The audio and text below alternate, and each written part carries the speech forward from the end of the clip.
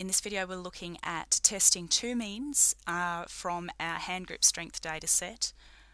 I'm not going to delete these single mean tests because I really like those graphs. SPSS doesn't do that as far as I'm aware. If anyone can find out how to do that on SPSS, that would be great. So we were testing the overall hand grip strength against some value from somebody else.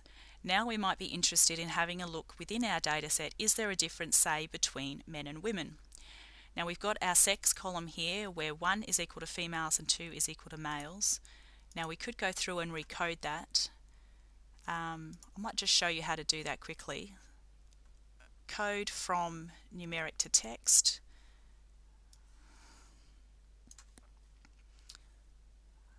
Code from columns sex and store into column, and we'll just call this sex2. If the original value is 1, we want the new value to be female.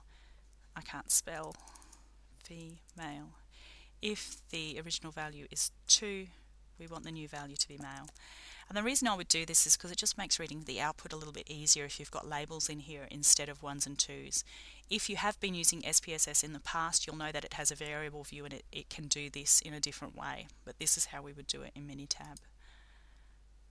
And you could give this a different label if you want. You'll see now it's got a T up the top because it's considering this a text column. Okay, so graphs. Let's have a quick look at a box plot. Now that we want to have a look at two groups together, a histogram is going to be a little bit more difficult to read, so we're going to do a box plot so it's easy to compare the two groups. So it's 1Y with groups, graph variable, hand grip strength, and the categorical variable for grouping will be sex2. Okay, so now because I've recoded it as female and male, I've got female and male here instead of 1 and 2. And you can see here that it doesn't actually look like there's a huge amount of difference between the females and the males. We do have one guy here who was stronger than everybody else, but that might just be due to random variation. If we did the sample again, we might get a woman that was stronger than everyone else. We can't see here that all the men look on average stronger than all the women, but we can test this to see if there is a difference. So the null hypothesis that we're looking at is that there is no difference in hand grip strength between females and males in this cohort of people, which are people aged 65 or over in the UK aged care centres. I can't remember, you'll have to look at the paper. So for this particular population. So stat, basic statistics, and now we've got two options here. One says a 2-sample T and the other says a paired T, so 2T or TT. Now there's a difference in these tests in that if you have two observations on each person that go together, so if for each person we had measured their left hand grip strength with their right hand grip strength and we wanted to compare right and left, then because each set of observations went together on one person, that would be paired or matched data, and we would do what's called a paired t-test. The output will look fairly similar, it just is the mathematics behind it is a little bit different. But in this case we don't have groups that go together, we've got independent samples, we've got females are independent from the males, and so we're doing an independent samples t-test or a 2-sample t, which is here.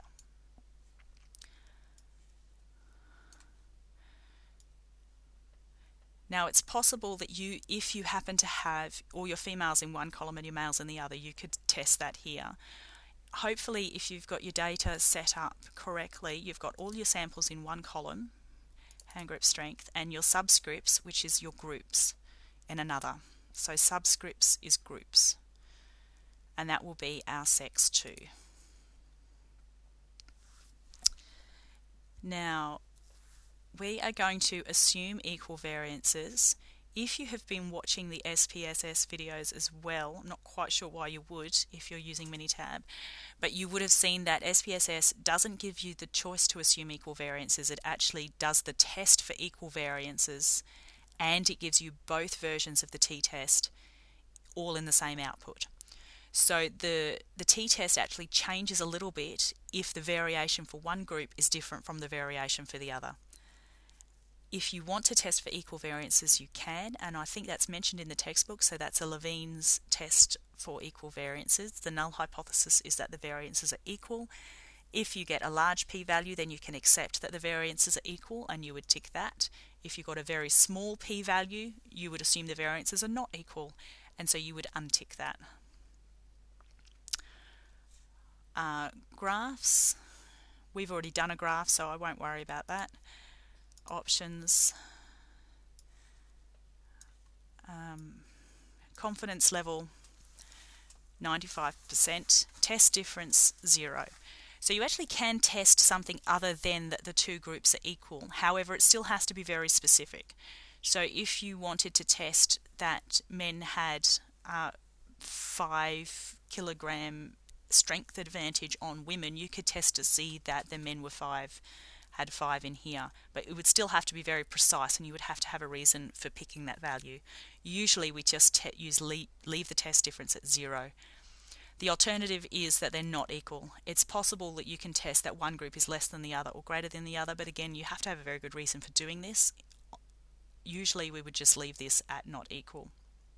And this is called a two-sided test. You may see it written in papers that they've either done a two-sided or a one-sided test, and this is a two-sided test. Okay, so what we've got here, we've got N is the sample size, 36 females, 20 males. The mean hand grip strength for women for females is lower than it is for males. It's 8 versus 11. Standard deviations are a little bit different, but not a huge amount. So the question is this difference in mean statistically significant? Now, Minitab tells us that it's testing for difference, mu male minus mu female. Its estimate for the difference is minus 2.57. You can probably ignore that for the moment. The confidence interval for the difference, probably ignore that line as well. T-test of difference equals 0. So this is where it's telling us exactly what test it's doing. So this is the null hypothesis, that the difference between the two groups is 0 versus that they're not 0. It's not written in a friendly way, that bit. So this is the null hypothesis, and the alternative is that it's not 0. The t-value is our test statistic, and this is what we're interested in. Here is our p-value. We have a very high p-value, 0.26, and this tells us that there is a 26% chance of observing this data if the null hypothesis is true, and therefore we have no evidence that the null hypothesis is not true. So we have no evidence against the null hypothesis. This is a perfectly respectable chance of getting this data. So we have no reason to suspect that the true mean for males and females is not the same. However, it doesn't prove that men and women have the same average hand grip strength. All it shows is that in this particular sample, we couldn't find a difference. In general, if you're trying to detect a small difference in groups, you need a very large sample to pick it up. If there is a difference between males and females, it is probably quite small, and we couldn't detect it in this sample. So in the SPSS video, I gave an example that if we were looking, say, for the difference in throwing distance between 5-year-olds and their fathers, we might expect that the difference would be very large. And so we wouldn't need a huge sample size to pick that up. We might measure 35-year-olds and get them to throw a ball, and then get their fathers to throw the ball, and we would expect to see a large difference between the distance that a 5-year-old could throw a ball and their father could throw the ball. However, so we'd only need a small sample size to pick that up. However, as the boys get older, if we were testing 18-year-olds against their fathers, we would expect either that there's no difference at all, or that if there is a difference, it's very, very small. And actually, possibly the 18-year-olds are throwing further than their fathers by that point.